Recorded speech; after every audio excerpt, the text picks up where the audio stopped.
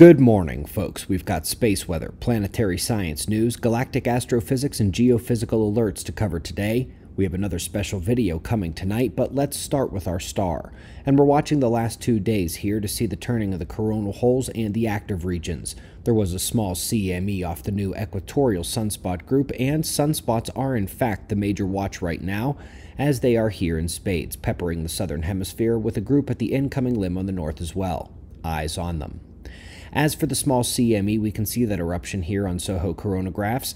Bulk will miss Earth, but we could see a glancing blow from it. Not a big concern.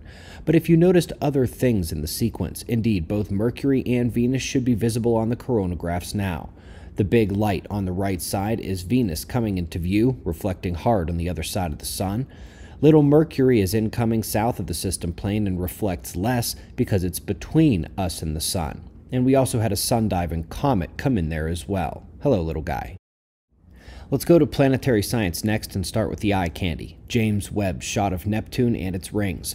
That is Triton up at the top, brighter because it reflects so much light with an icy surface and little atmosphere, while the gases on Neptune absorb quite a bit of the light. We'll move next to Enceladus. Many would already classify this moon as habitable, but we now also know that its ocean has an even better chance to chemically support life than we previously believed, particularly in the dissolved phosphorus component. That's a big one. Rounding out the planetary science, we come to Mars, where the number of ancient lakes is now thought to be way undercounted. Good study here suggesting it was once even more of a watery world than we thought before. In galactic science, they have spotted a hot gas bubble zooming around the galactic center and say it's moving at 30% of the speed of light. They are amazed by this, but they should be incredulous. There is a better explanation for its apparently rapid movement, and that is the constant excitement of the surrounding gas by the magnetism of the galactic core.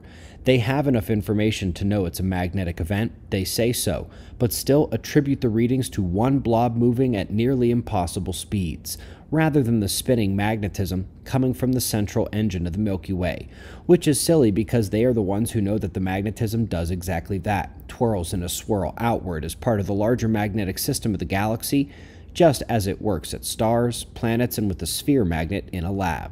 Some quick closing notes. We saw the turtle stranding a couple days ago and how it was related to Earth's changing magnetic field, and that is also the best explanation for the recent whale beachings in Tasmania, where the South Magnetic Pole is crawling nearby. These have been more and more numerous in recent years. New Zealand officials had to put Taupo on alert due to increasing seismic activity nearby. That is a supervolcano, and hopefully it's not about to erupt, because that would seriously kick off the major climatological events much earlier than expected. Lastly, folks, yes, we've got another video coming out later today. That's 2:30 p.m. Mountain Time and 4:30 p.m. Eastern, 1:30 p.m. Pacific. See you back here for a quick update on the ongoing shift and how it's hitting the ozone. We greatly appreciate your support. At the Shopify link below the video, you're going to find everything 20% off. The special goes the rest of this month of September, applying to our books on the ongoing Earth condition and the shift. It applies to our kids' science books and our merchandise too. Subscribe and we'll do this all again tomorrow, right here, but right now it's 5 a.m. in the new Valley of the Sun. Eyes open, no fear. Be safe, everyone.